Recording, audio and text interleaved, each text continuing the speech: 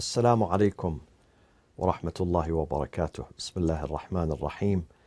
الحمد لله رب العالمين، والصلاة والسلام على أنبياء الله جميعا وعلى سيدهم وخاتمهم حبيب إله العالمين أبي القاسم المصطفى محمد، وعلى أهل بيته الطيبين الطاهرين المعصومين، وعلى الصفوة الخيرة من أصحابه المؤمنين المنتجبين، ومن تبعهم بإحسان وإيمان إلى يوم الدين. رب اشرح لي صدري ويسر لي أمري واحلل عقدة من لساني يفقه قولي. I greet you again, my friends, my brothers and sisters, and tonight we're going to discuss a specific issue,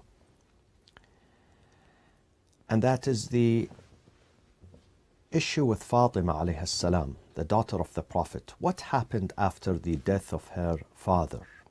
Most of the historians believe that she died 6 months after her father. Some people believe 3 months. Some people believe 45 days. So within this range, Fatima died. Some historians believe she died at the age of 18. Some historians like Tabari believes that she died at the age of 28. So again, within this range, from 18 to 28 years. Very young. What happened? What happened? Because she was not suffering from any illness before the death of her father. She was healthy. But her father told her, "You're going to be the first one to join me," as the book of Sihah and the book of history tell us. So what happened? Let's focus only on one book and find out how Fatima alayhi salatu wassalam, the noble, the chosen daughter of the Prophet, was treated by the political establishment after the departure of her father, the Prophet sallallahu alaihi wasallam.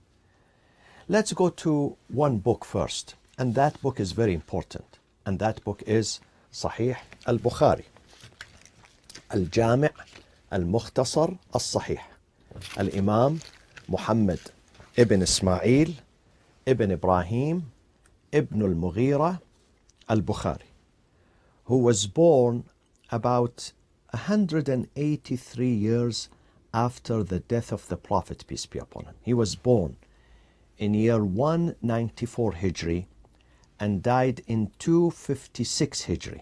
He lived for only 62 years.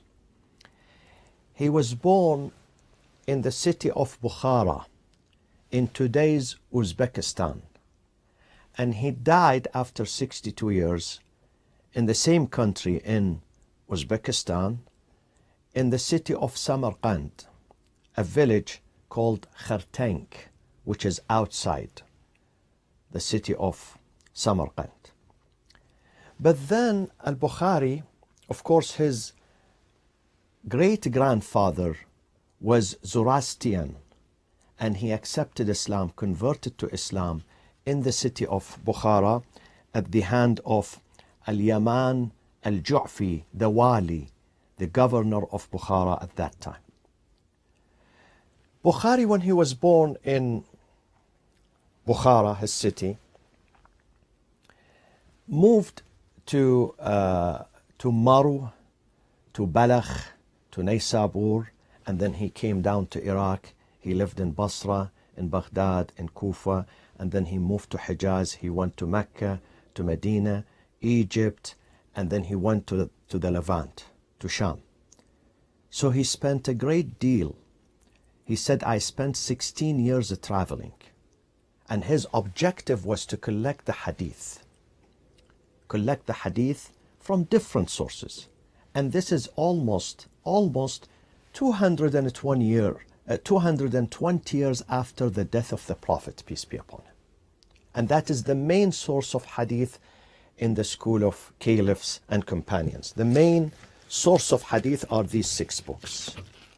There is nothing more important than these 6 books, my friends. And most of these, or all of these in fact, were written between 220 years after the Prophet to almost 300 years after the Prophet. Okay? So he traveled through many cities, and he says he met and he interviewed over 1,000 rawi, reporter of hadith, in these many cities. About a dozen cities he traveled to and he lived in, and he met more than 1,000. And then he took the hadith from them.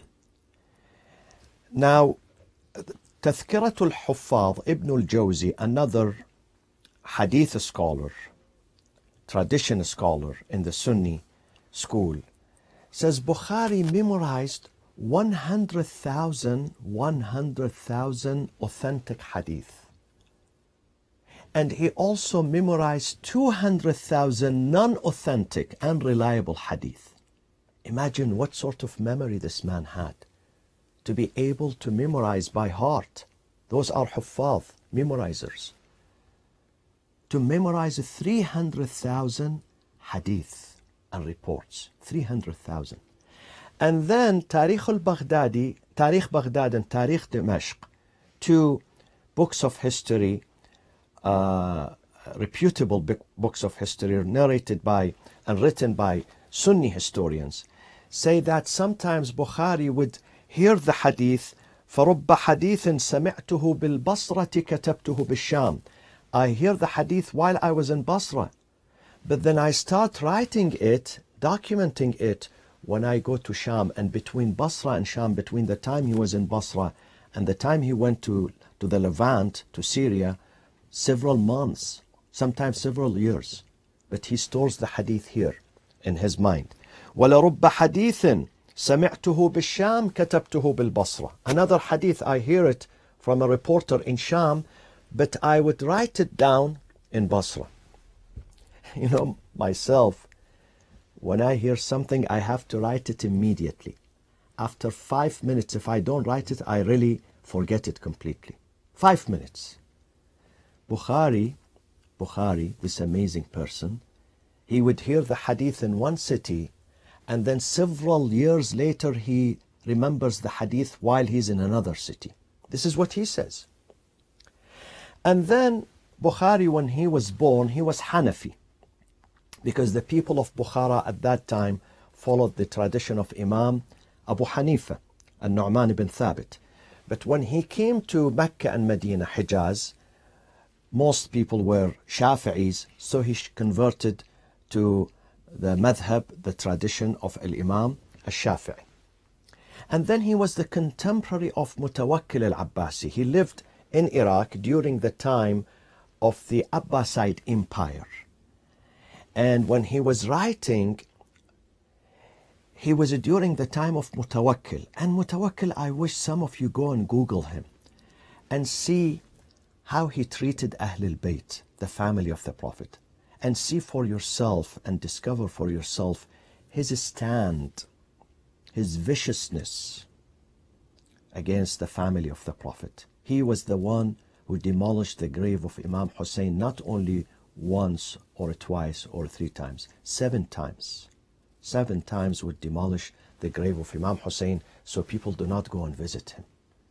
This is Al-Mutawakkil, who murdered Imam Ali al-Hadi alayhi salam, the 10th Imam of the school of Ahlul Bayt. Somehow Bukhari, Imam Bukhari, tried to please this leader, this Caliph, the political establishment of that time, because he was a reporter. And he could not gain freedom or even access to those reporters if he does not please the political establishment. So this is how you know that sometimes Bukhari is conservative when he writes about Ahlul Bayt. He's super careful because he wanted to please their opponents. You cannot write. Imagine someone working for President Donald Trump, his staff in his office in the White House, one of his staffers. And then he writes something in favor nowadays, during this pandemic, he writes something in favor of the Chinese president. or the Iranian president, and he puts it at the desk of the president, what would happen to him? You just tell me. Definitely he will be fired. Bukhari did not want to be fired. He wanted to finish his mission.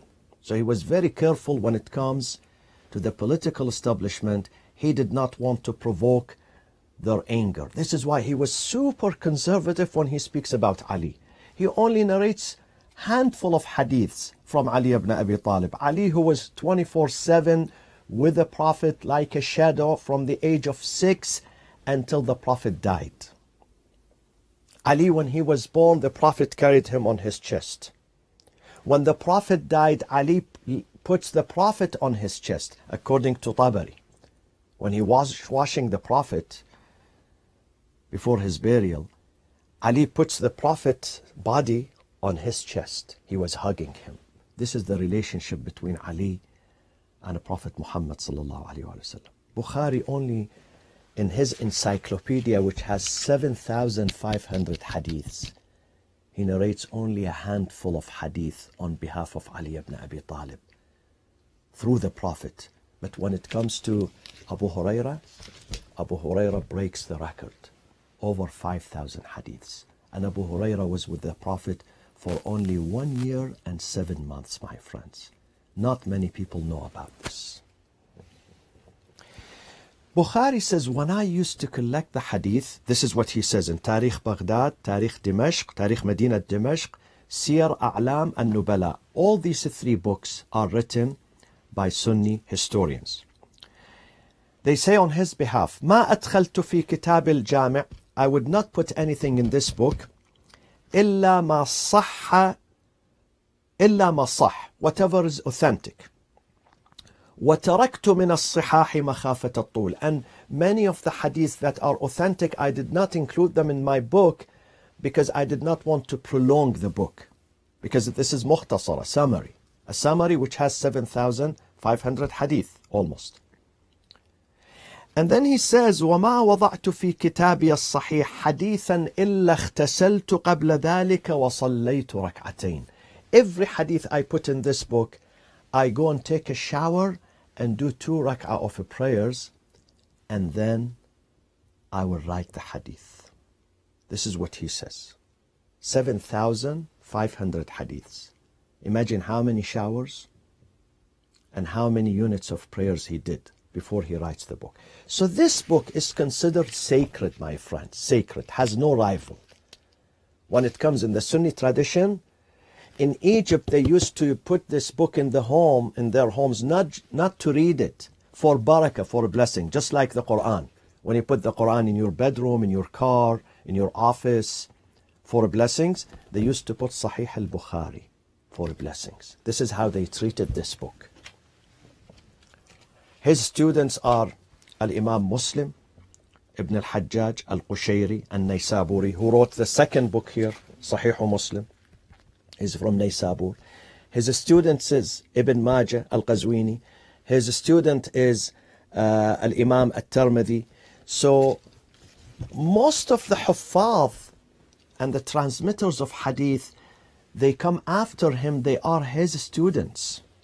They learn from him. Even they learn how to organize the book from Bukhari. What else about him? Now, you know something about Imam al-Bukhari, Muhammad ibn Ismail. Let's hear what Imam al-Bukhari says about Fatima alayhi salam and how she was treated. I'm not quoting any other source. I'm quoting this book. I am quoting this book, Bukhari. Let's see. Don't listen to other books. Don't open other books. Only this book, Bukhari. In this book, Sahih al-Bukhari, there are 2 sets and 2 groups of hadith. One, which I am going to share with you soon. One says that the Prophet respected Fatima so much, and he said, whatever hurts Fatima hurts me. Whatever offends Fatima offends me. Whatever makes Fatima angry makes me angry. In Bukhari.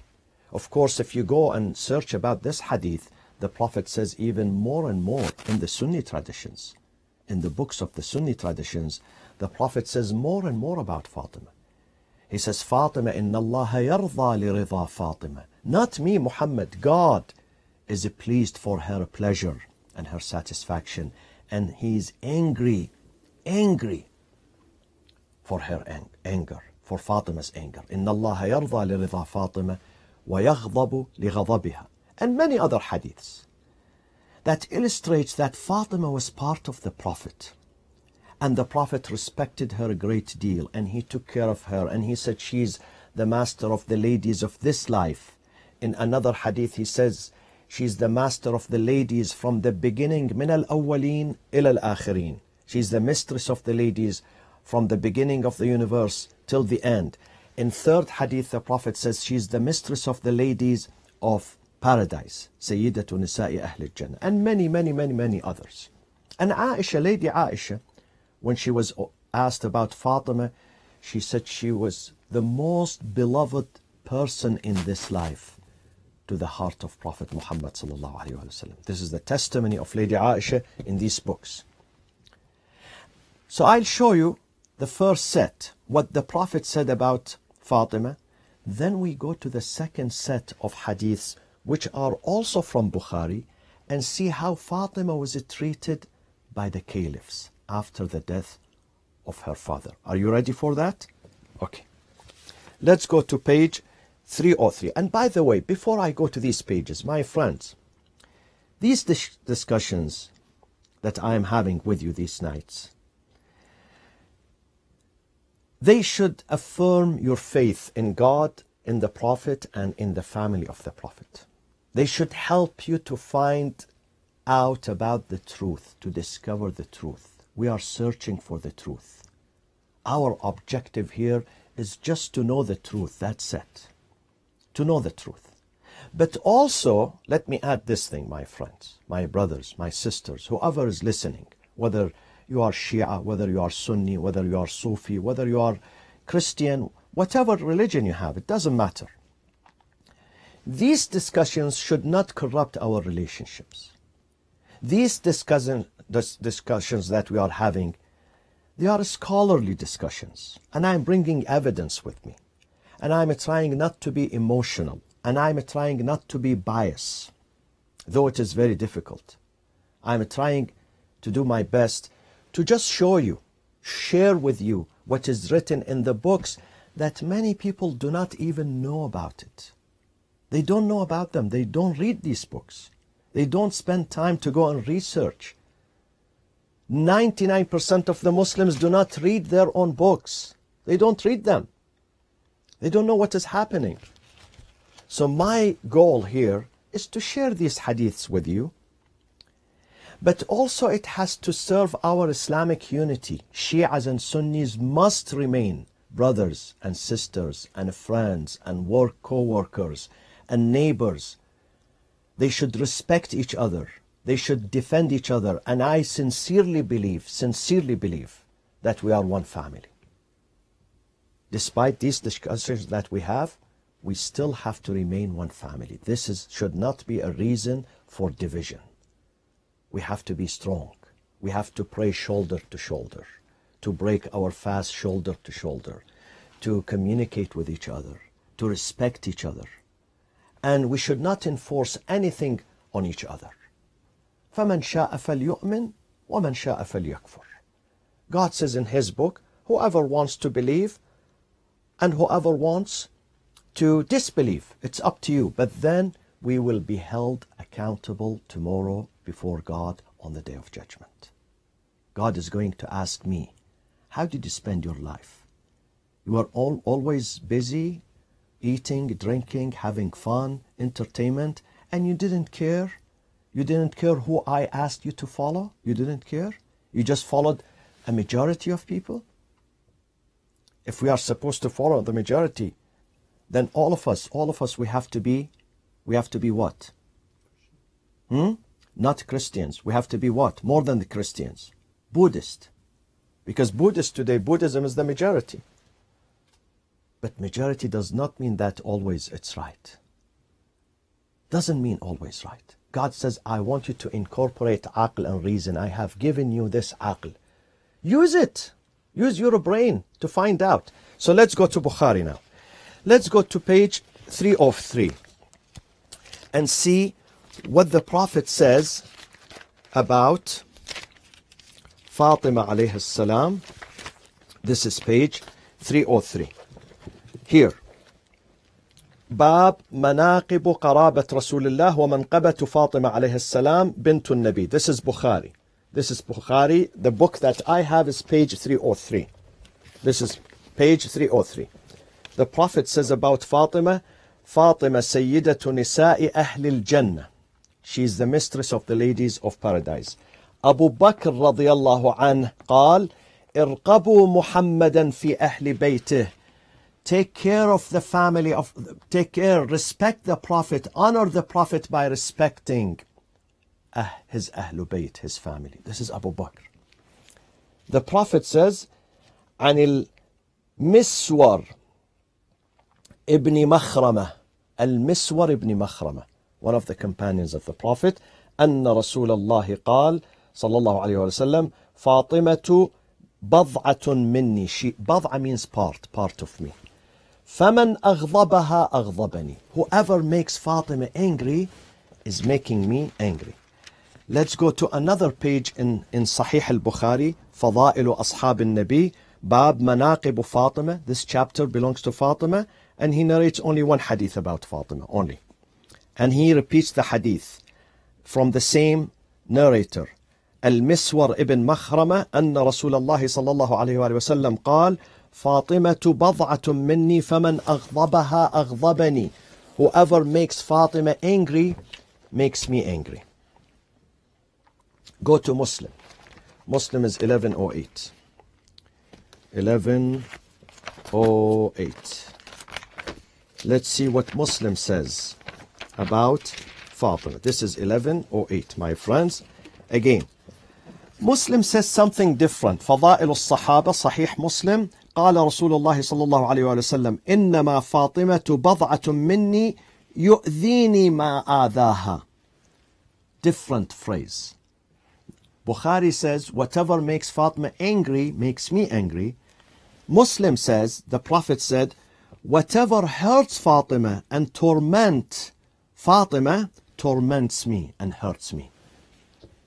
يؤذيني ما آذاها. Whatever and whoever hurts Fatima would hurt me. Now come to the Quran, my friend. Open this book and see here those who hurt the Prophet. What happens to them? الذين والذين يؤذون. This is chapter Surah At-Tawbah, page 196, verse 61. Chapter 9, verse 61. وَالَّذِينَ يُؤْذُونَ رَسُولَ اللَّهِ لَهُمْ عَذَابٌ أَلِيمٌ. As for those who torment the Prophet and hurt the Prophet, a humiliating punishment is reserved for them. Go to chapter 33, Surah Al-Ahzab, verse number 57, and see what God about those who hurt the Prophet. إِنَّ الَّذِينَ, verily those, يُؤْذُونَ اللَّهَ وَرَسُولَهُ, those who hurt and affront God and His Apostle, لَعَنَهُمُ اللَّهُ فِي الدُّنْيَا وَالْآخِرَةِ. God cursed them in this life and in the hereafter. وَأَعَدَّ لَهُمْ عَذَابًا مُهِينًا. And God is going to prepare a humiliating punishment for them. This is the Quran. Those who hurt the Prophet. And then you heard earlier what Bukhari said. Whoever hurts Fatima hurts me. Okay? This is the first set of the hadith. Now come to Bukhari again and see how Fatima was treated by the political establishment. From Bukhari, not from another source. From the most authentic source. And nobody questioned Bukhari. Nobody questioned him. Nobody questioned his authenticity. Go to page 249. 249, my friends. This is 249. The story narrated by Aisha. An Urwa, an Aisha. That Fatima came asking for her share after the death of her father, She said, I have a share, the land of Khaybar, the land of Fadak. She came to Aisha's father, which is the first Caliph, Abu Bakr. فأبى أبو بكر أن يدفع إلى فاطمة منها شيئا. Abu Bakr refused. Aisha is saying the story in Bukhari. Abu Bakr refused to pay Fatima anything. فوجدت فاطمة على أبي بكر. وجدت means غضبت. She became angry at Abu Bakr. في ذلك فهجرته. She deserted him. هجر means she left him, she deserted him, she did not talk to him. فهجرته فلم تكلمه حتى توفيت. She never talked to Abu Bakr until she died. وعاشت بعد النبي 6 أشهر. She lived after the Prophet 6 months. فلما توفيت دفنها زوجها علي ليلا. When she died, her husband Ali buried her in the night. ولم يؤذن بها أبا بكر. Abu Bakr was not given permission to come to the procession and the burial of the daughter of the Prophet. This is one hadith. Kitab al-Maghazi, Sahih al-Bukhari. Go to the second hadith. Second hadith, page 347. 347.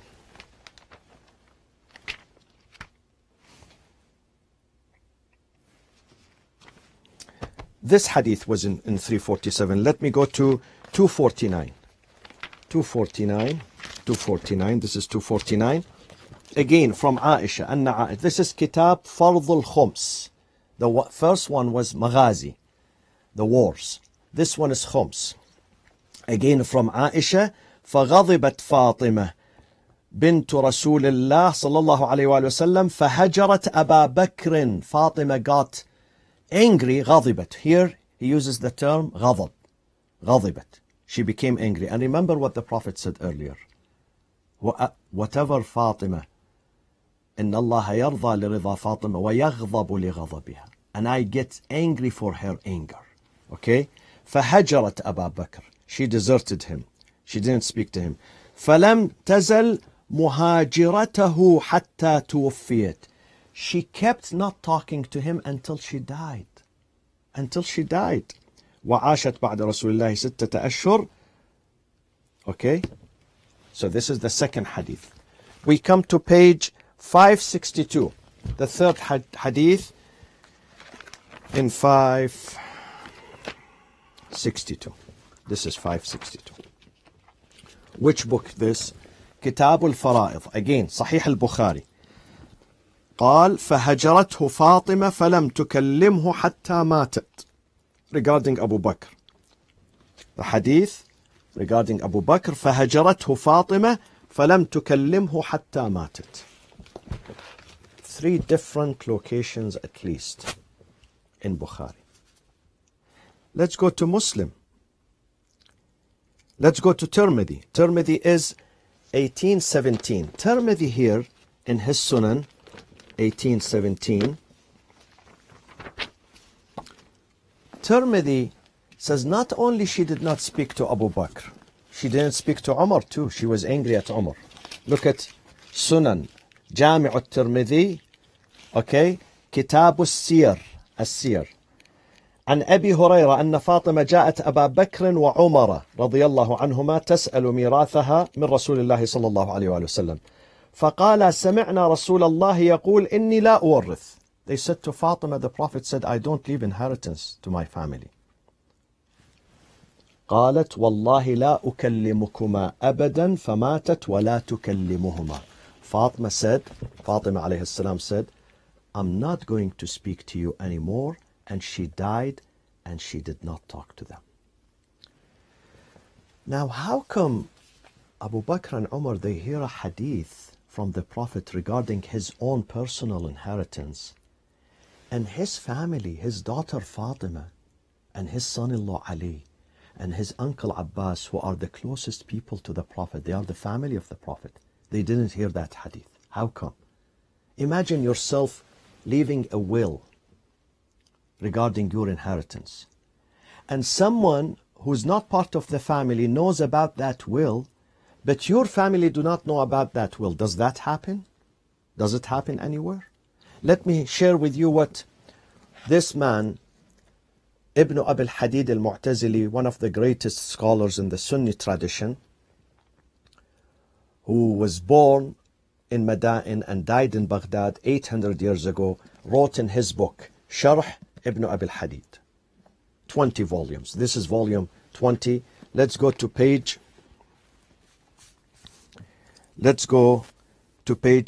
21. Page 21. Let's share it with you. وهذا علي, Ibn Abi al-Hadid says, وهذا علي وفاطمة والعباس ما زالوا على كلمة واحدة يكذبون الرواية نحن معاشر الأنبياء لا نورث ويقولون إنها مختلقة. Ali, his wife Fatima, Al-Abbas, the uncle of the Prophet, all those three who are the family of the Prophet, they say the Prophet never said, I don't leave inheritance. Whatever I leave is going to be charity. They never. And they said this hadith that is narrated by Abu Bakr and Umar is fabrication. Listen what he says. قالوا وكيف كان النبي صلى الله عليه وسلم يعرف هذا الحكم غيرنا ويكتمه عنا ونحن الورثة.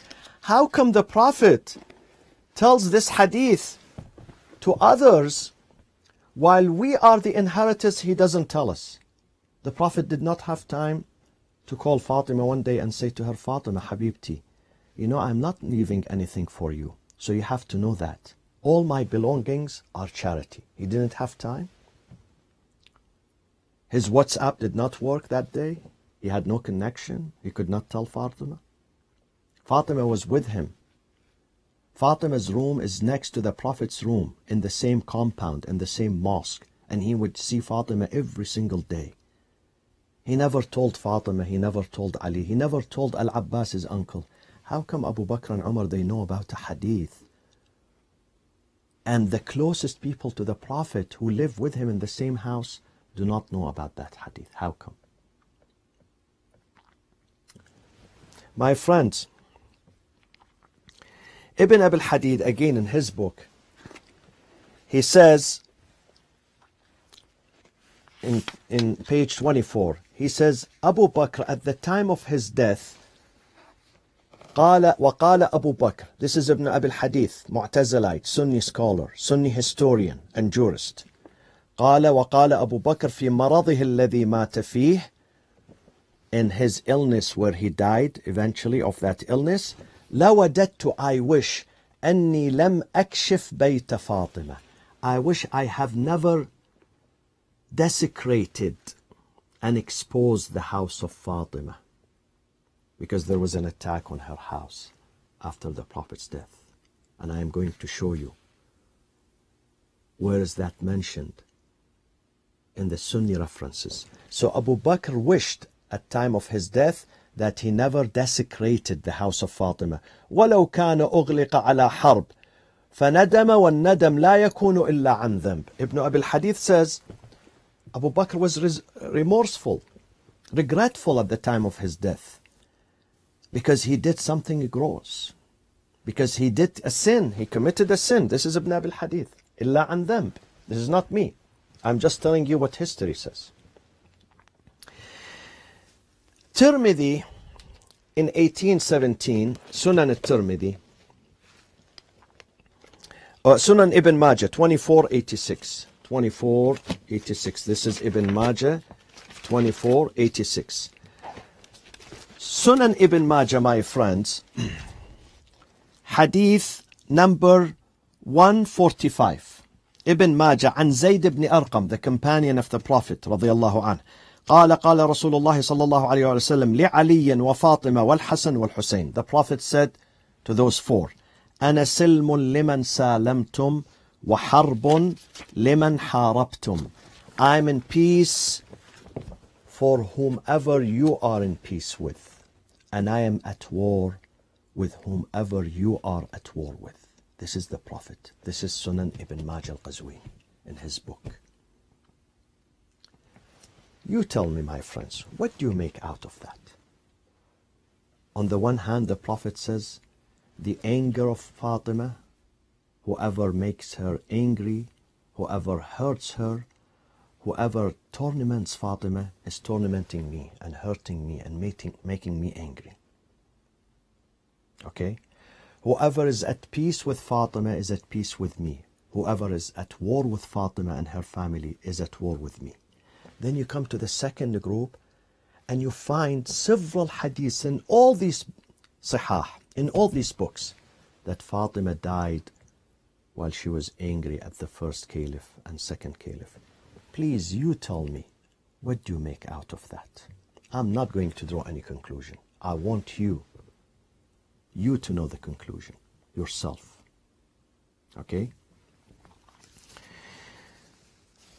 Now, some people say, how could those caliphs, great men, do such things?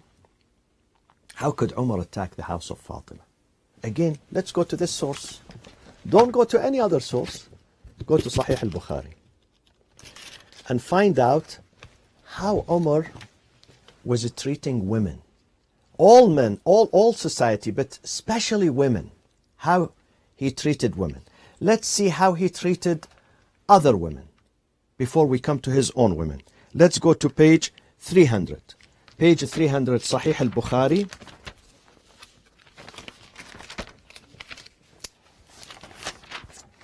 This is 304. This is 300.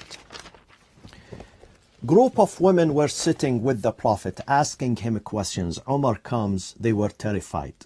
When they were terrified and they put on the hijab, meaning that they were sitting in front of the Prophet and the Prophet did not ask them to put on hijab. But when Umar comes, they are terrified of Umar. Not of the Prophet, of Umar. So Umar says to them, why are you terrified? They said to him, listen, they said to him, نعم أنت أفظ وأغلظ من رسول الله. You are more vicious and more cruel than the Prophet. This is in Sahih al-Bukhari. This is Kitab Fadailu Ashab al-Nabi. And Bukhari considered this a virtue for Umar. A virtue, fadila, manqaba. This is a plus for him. This is a credit. Because he's more cruel, more harsh, more rough, more vicious with women than the Prophet. So this is about other women. Let's come to his own wife. See how the second caliph treated his wife. Go to page 449. Page 449. In Sahih al-Bukhari. 443, 449. Umar says, long story, Hadith Babu Maw'idhatu al-Rajul ibnatahu lihali zawjiha. Those of you who are researchers, you have to read, you have to put down and document the name of the chapter because pages are different. You may not find this specific book, this specific version. You may not find it. So if you want to search, put the name of the bab, the chapter. You will find it easy. So here, Umar is saying, we used to be harsh with our women when we were in Mecca. When we came to Medina, we find that the women of the Ansar, they hit back. They answer their husbands. They are not too afraid of their husbands. So he says, my wife learned this from the women of Ansar. He says, فَصَخَبْتُ عَلَى امْرَأَتِي. Umar is saying, فَصَخَبْتُ. صَخَبْتُ means I yelled, I screamed. There was an uproar, صَخَب. I screamed at my wife. فَرَاجَعَتْنِي. She hits back. She screams back at me. فَأَنْكَرْتُ أَن تُرَاجَعَنِي. I was shocked. What happened to my wife? Usually she takes it with pride and a smile. I scream at her and she succumbs. She surrenders. This time she's answering me. She's screaming back. So I said to her, she said, وَلِمَ تُنْكِرْ أَنْ أُرَاجَعَكْ فَوَاللَّهِ إِنَّ أَزْوَاجَ النَّبِي لَيُرَاجِعْنَهُ. I learned this from the wives of the Prophet, and I learned that from Hafsa. The rest of the story is long. Go and check it out. Umar says, I found out that my daughter Hafsa, she screams back at the Prophet. And there are many other stories. The time is now almost 40 minutes. I don't know how does time flies. I'm so sorry because I have prepared many examples from this book of how Umar was violent. This is in his nature. So yes, sure. Did he attack the house of Fatima? At least Tabari says, this is the most credible Sunni history, the most credible Sunni history. He says he threatened Fatima. فوجد عمر أتى عمر بن الخطاب. This is Tabari. خبر البيعة لأبي بكر, under the chapter of how people paid allegiance to Abu Bakr. قال أتى عمر بن الخطاب منزل علي وفيه طلحة والزبير ورجال من المهاجرين فقال والله لأحرقن عليكم, I'll burn down this house, the house of Fatima. I'll burn it down upon you if you don't come and pay allegiance to Abu Bakr. So yes, it happens, my friends. And I'm going to show you tomorrow how Omar sometimes in the mosque, he would pelt, he would throw stones at people in the mosque of the Prophet. And how some Sahaba, companions of the Prophet, they wanted the Prophet to come out. They went and they pelted the door of the Prophet. Can you imagine? Pelting with stones, with pebbles, not knocking at the door. This is in Bukhari. This is in Muslim here. In Muslim. This is in Muslim. This is in Sahih Muslim here. How they pelted the door of the 801. Before I go, I have to show you this because this is important. This is important. فَرَفَعُوا أَصْوَاتَهُمْ وَحَصَبُوا الْبَابِ. This is Salatul Musafirin. This is Sahih Muslim. وَحَصَبُوا الْبَابِ. Hasabu means they pelted the door of the Prophet with pebbles. فَلَمَّا خَرَجَ إِلَيْهِمْ رَسُولُ اللَّهِ مُغْضَبًا. The Prophet came out of his room angry at them. It happens, my friends, yes. It wasn't always milk and honey, no. When you investigate the history, you will be shocked. You'll find out that the Prophet was mistreated. Ali ibn Abi Talib was mistreated. Fatima al-Zahra was mistreated. The great companions of the Prophet were mistreated by some. And we will continue these investigations with you. Assalamu alaikum wa rahmatullahi wa barakatuh.